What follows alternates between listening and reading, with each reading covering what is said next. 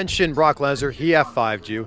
Goldberg hit you with the jackhammer. Yeah, Cena's hit you with the attitude adjustment. I'm good at taking finishes. What do you want? That's why I've been in the business for 20 years. I'm good at taking finishes. Damn.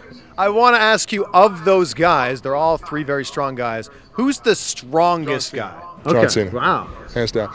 Brock is probably the most explosive athlete I've ever been in the ring with. Brock moves so quick, it's scary sometimes. But as far as people picking me up, nobody's like John. Wow. Cena picks you up, it's like you're standing on concrete. I've never seen a guy so composed, so strong, and when you're on there on his shoulders, you're not going anywhere.